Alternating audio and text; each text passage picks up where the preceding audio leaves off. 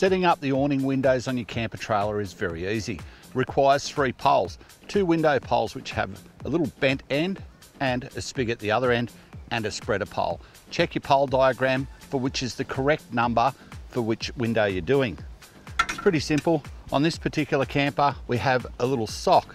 So when we put our window pole through the eyelet, it actually sits in the little sock, and there's a plastic sleeve here. That's to protect the edge of the camper. So now we can put that through the eyelet and get it done on the other side.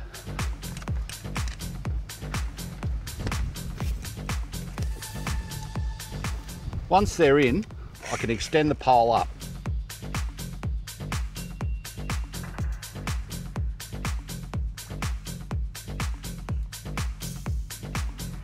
Now, it's just a matter of getting my spreader pole in, connecting them up, extend my spreader pole, and lock it in. Now we have an awning window. If it's raining and you don't want water to pool on here, simply drop one side and the water will run off. It's that easy, folks.